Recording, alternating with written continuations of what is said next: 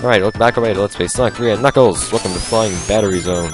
Battery as in, like, stuff that can destroy shit, not the thing that gives things energy. This place has some wonderful music. See, what I was talking about with sprites, for every occasion in this game, and damn, I don't get that thing.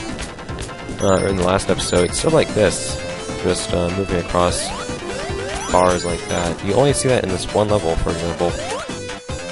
And by the way, always keep a flame shield on yourself in this level if possible. There's lots of fire here. Those little things that explode on the ground are mines. Stay away from them.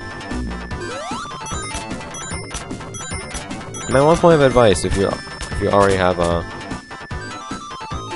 hypersonic available, don't use it out here when above these pits. It's really hard to control yourself as hypersonic as compared to normal Sonic, because your acceleration is through the roof. So it's pretty easy to fall and die and lose all of your rings, which isn't very nice, because then you can't be super anymore, or hyper rather.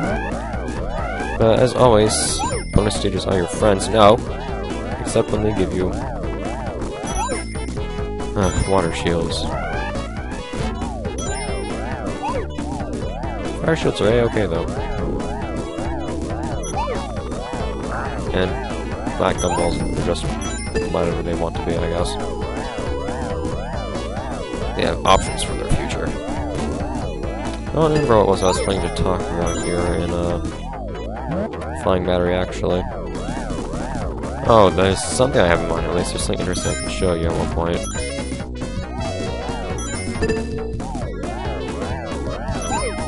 Come on, where's some rings?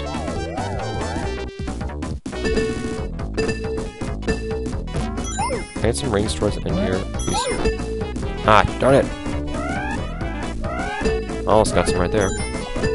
Yeah! I was about to say, ring gumballs at the very end of that bonus stage. I just give you a ton of rings. Anyways, fire shield. Screw you. But yeah.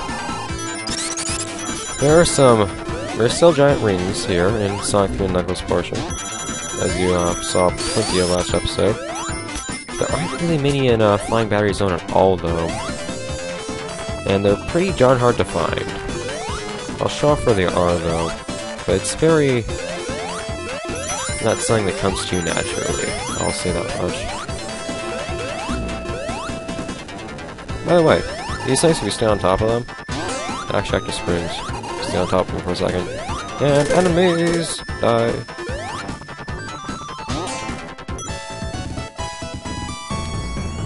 I don't know if these mines are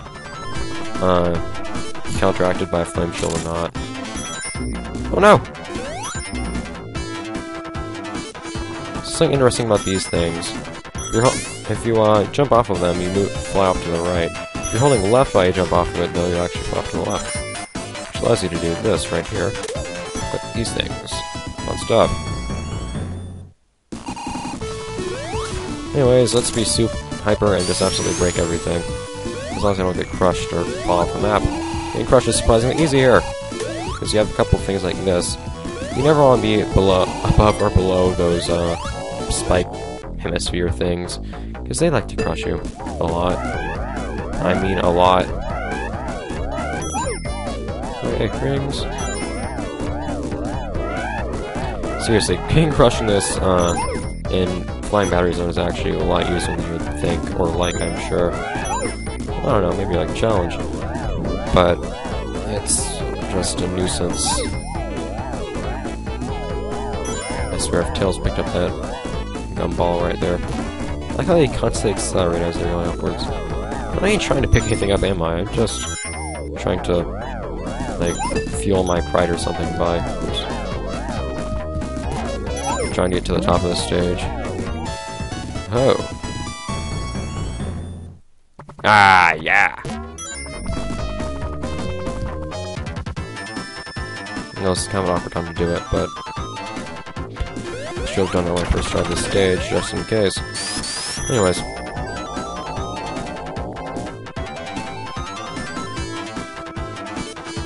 These things maybe won't crush you, but those balls in particular. But they're still dicks in general. Just by existing and moving up and down like that. You know, a lot of the platforming in this level is actually really hard as a hypersonic, just because you accelerate stuff really quickly. And you accelerate it, you move as quickly as supersonic does. The only benefits the hypersonic has, I think, aside from looking badass, is that he... well, I think it's that he just doesn't drown, which doesn't matter at this point in the game. And that he... what else? Can use that kind of double jump move.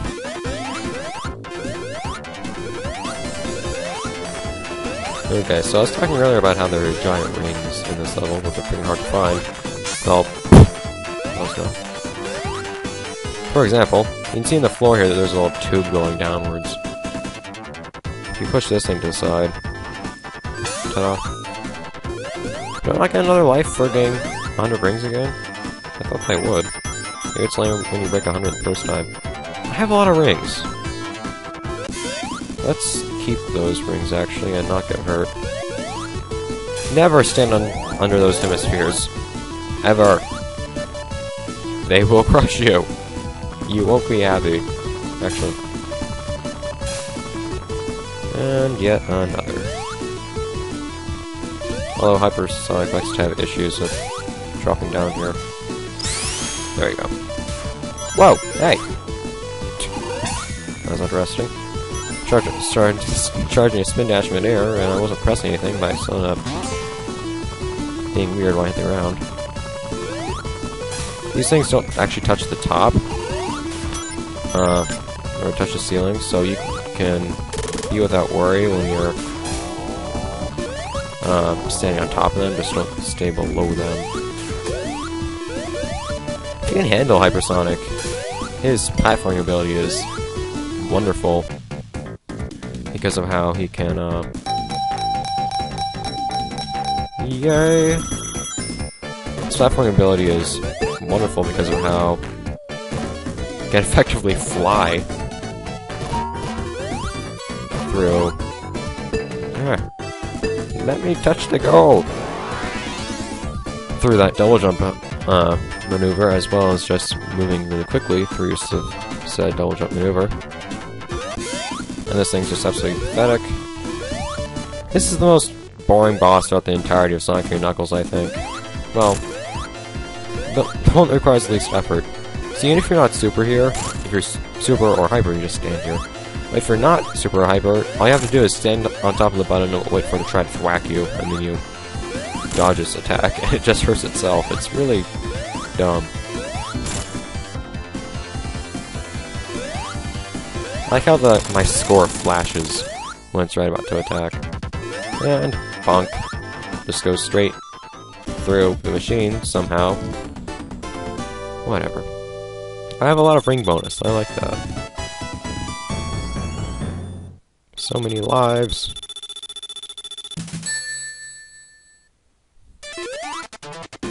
Right.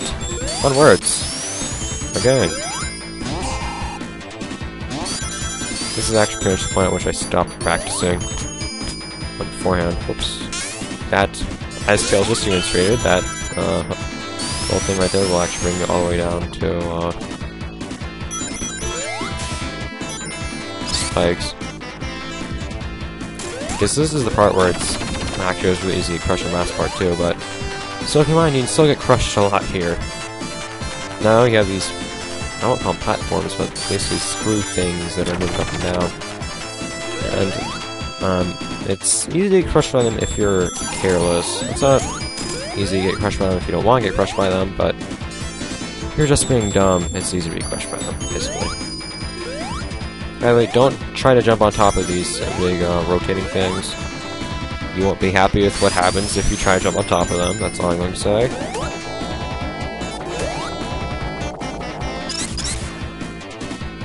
But yes, this is the point at which I had stopped practicing.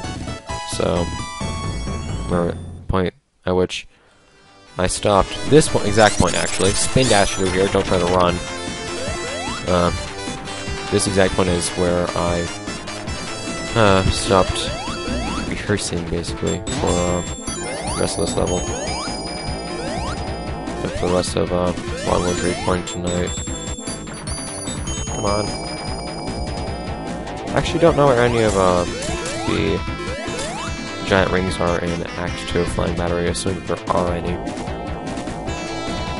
I should probably be going right, actually.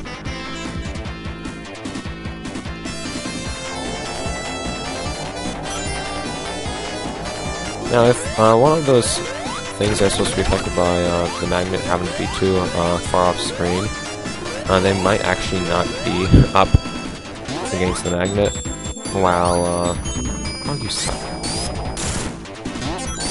Actually might not be up against the magnet when you... I love it.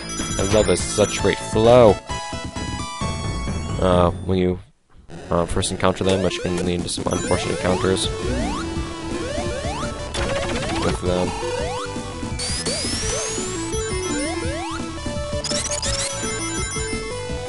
Because they're on the ground when everything else isn't.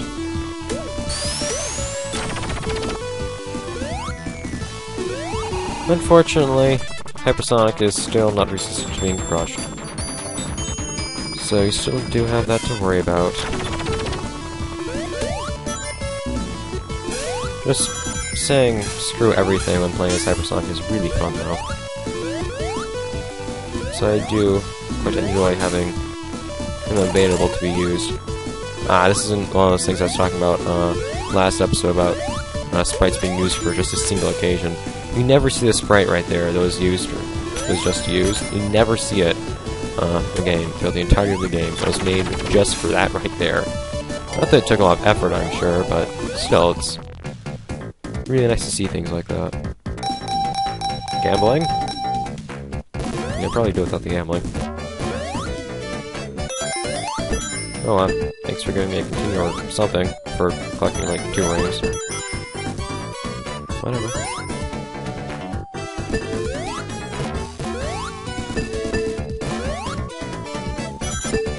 Rings are rings. I'll just go with these rings that aren't going to be risking my ability to turn super, or hyper in this case. Yeah, I'm still used to saying super.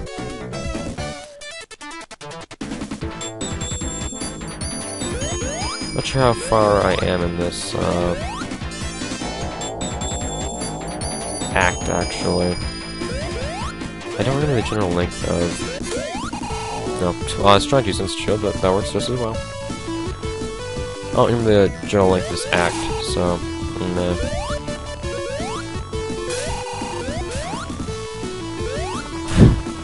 Hypersonic jumps really high. What?! That's what I was talking about with being crushed.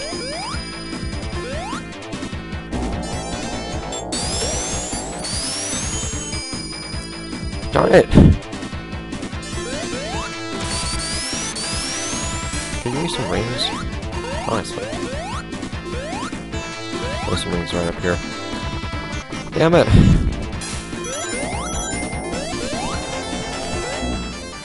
Oh, just in time for a boss, too. Screw you, game.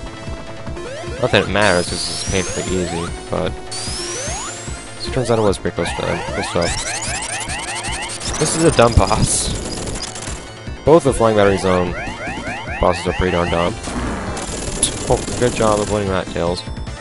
Really, all I have to do is not die, which is usually what bosses are, but it doesn't require any actual effort on your part to harm anybody. Because for some reason, Robotnik decided that it was a grand idea to be firing a giant friggin' laser inside of his giant airship. That's not gonna damage anything important, right? At the very least, why couldn't just put you in a really enclosed space so you can't actually dodge the laser that stops right before trying to kill you? Anyways. So yeah, now crap's falling apart. What a big surprise. So let's act like Sonic and haul ass.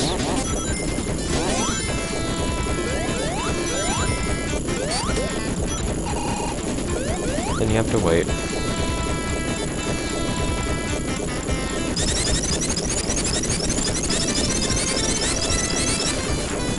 And not get crushed by spikes. Well, looks like we're going to have to be fighting this boss legitimately. Oh well. So no, that's not actually the end of fighting for Flying Battery Zone. We still have something left to be doing, which is nice. God damn it! I hate it when things fall!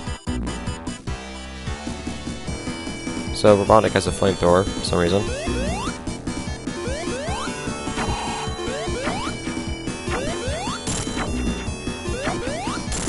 And then he just decides to